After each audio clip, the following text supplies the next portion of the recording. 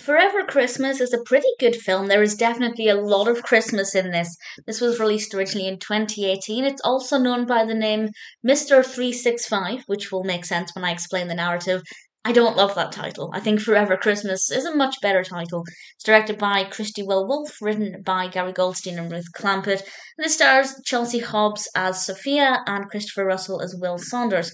And Will worked in film and he was given a bunch of Christmas props and he didn't really know where to put them, so he just put them in his house and he has them up 24/7. And it's not just they're there because he's got nowhere else to put them. He really enjoys them and loves Christmas, and it's something he's very passionate about. Sophia is a TV producer and Will agrees, kind of reluctantly agrees to do this reality show, or this reality episode, I guess, about what it's like to have Christmas around him all year round. And he agrees because he likes Sophia. And there we have our classic Christmas rom-com. And honestly, I think they worked really well together.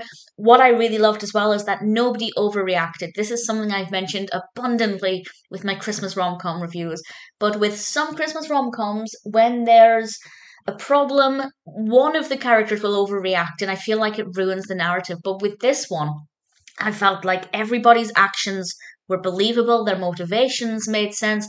I really thoroughly enjoyed it. I also believe that Sophia genuinely did have Will's best interests at heart. Certain people on the show are more focused on getting some more juicy content and clips that might not make Will look the best or the way he wants to be portrayed, and it's unclear what the final cut is going to look like. I really enjoyed the process with this. I think the pacing was really good. And obviously, there is a lot of Christmas because Will's house is just full of Christmas. And it was beautiful to see all of the decorations. The set designs were absolutely gorgeous. Will and Sophia are both really likable protagonists. I have no complaints.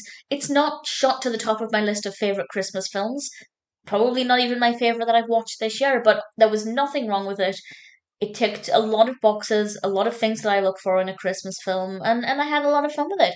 If you're looking for a romantic Christmas film that's quite festive, with some very likable characters and a decent narrative progression, Forever Christmas is a pretty good one to go with.